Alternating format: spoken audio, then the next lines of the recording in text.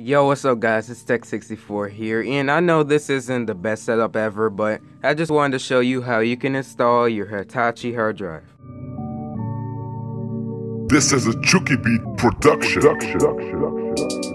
Now this is a SATA hard drive, so it's not the same as your older typical hard drive, so it's going to be a little bit different, so I'm going to go ahead and show you how you can put it in here. Okay, so before we start, I don't want you to shock yourself, so please unplug your computer before you do anything. You can open this if you want to, but just don't shock yourself. I wouldn't risk it, so go ahead and unplug your computer. And after your computer's unplugged, you usually have a light over there, so what I would do is I would hold on to the power button just to, remove any excess power. So what I'm going to do is I'm going to unplug this older hard drive that I have here and plug in the new SATA hard drive. So yeah, this is not a SATA hard drive, as you can see here. That's like custom and whatnot. So this is the old hard drive, so let's go ahead and install this. Okay, so what you're going to need is these two cords here. So just look on Amazon if you don't have them already, but this is what you're going to need. I don't know if the camera can pick it up that well, but this is the type of cable you will need. It probably comes with your computer, as it should. And you're gonna need this right here, this blue cord here. So just go ahead and look for those two cords, because you're gonna need that to plug into your SATA hard drive. So I got two labels here, P3 and P5. I'm gonna use P3 because that is actually closer to right here where I can install the hard drive. So it's pretty simple to remove this. Just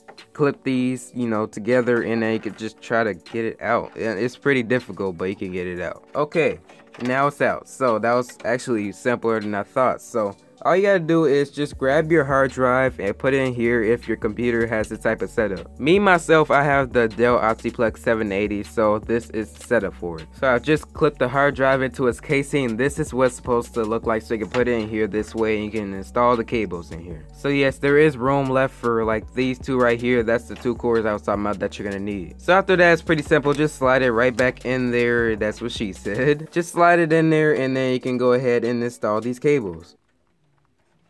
Am I doing this wrong? Okay, so that is done. So after you're done with that, go ahead and grab your two cables here and just go ahead and plug it right into the hard drive. And I'm gonna just put it in right there, and it's that simple. So let's grab our other cord here and done. So now that that's done, I'm gonna go ahead and go over here and unplug this because there's no use for this anymore. Okay, cool. So that's done. Now that everything is set up, pretty much at this point we can just go ahead and close the casing and plug in our computer and turn it on. Okay, so now that we're done with all that, pretty much all you gotta do is turn on your computer at this point and just go ahead and wait for it. And right now you're gonna spam out the F2 key to get into the BIOS setup. You just can't install Windows right now because the hard drive isn't set up in the BIOS. So here we go. So I have the Dell Optiplex 780, and this is what the BIOS looks like. So it's gonna look different for like every computer, so just try to stick with me. So what I'm gonna do is I'm gonna go into drives, right? And I'm gonna go into drives again, and I already set this up, but right here SATA 0 is checked. That's because that's my hard drive. It shows right here in the list. So pretty much what you're gonna do is go ahead and select it. It's just look in the list if you have one right here, and go ahead and hit apply and go ahead and exit the BIOS. And now that you're done with that, go ahead and spam out the F12 key on your keyboard. So if you have a USB drive that you have Windows installed on, go ahead and select USB drive. Or if you have a disk like me, I'm gonna go ahead and select onboard or USB CD-ROM drive. I'm gonna go ahead and highlight it by pressing the down key and then pressing the enter key, and Windows should show in a second. And there's Windows. So I'm gonna go ahead and fast forward this because this might take a little bit to load. So I'm gonna just go ahead and show you, it's loading and whatever. So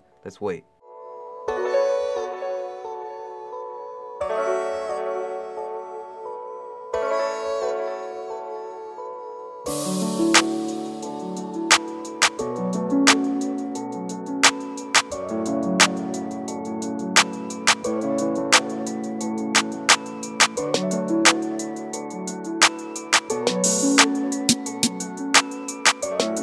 Okay, cool. The computer started up. All you gotta do at this point is select your language. It's already selected for me, so I'm gonna go ahead and hit next. So go ahead and hit install now after that, and you should wait for this to show and wait just for it to load. Okay, cool. Now Windows is asking us to activate it, so if you have a product key, go ahead and enter that now, but it's gonna set up for me once I install Windows and everything, get on the internet. So I'm gonna hit I don't have a product key, wait for it to load.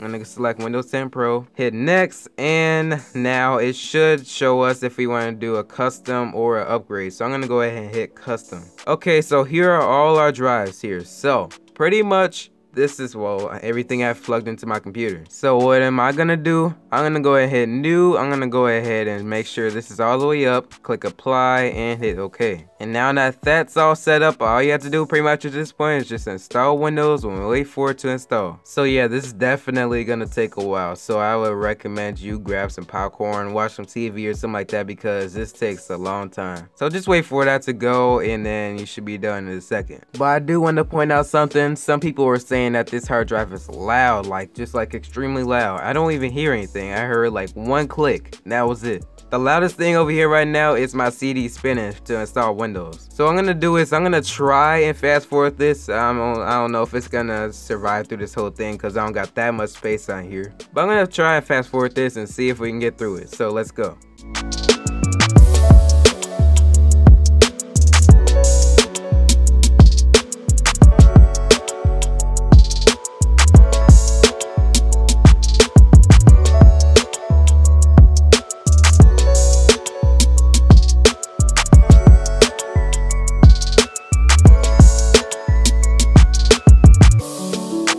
Guys, we are finally done. So pretty much at this point you just set up Windows, you let Cortana help you if you want to, and that's pretty much it. So guys, I hope you enjoyed this. I'm not gonna do any speed test anything with this right now. I will maybe in a future, but that was pretty much it, guys. So thanks for watching. Subscribe more videos like this. Hit that thumbs up button if you like this. Follow me on social media at Facebook. Just look up Tech64, and if you like phones and stuff like that, go ahead and check that out. That's also part of this channel. So yeah, hope you enjoyed this, guys. If you have any questions, leave it in the comments below. I'll see you. Yes. See you guys.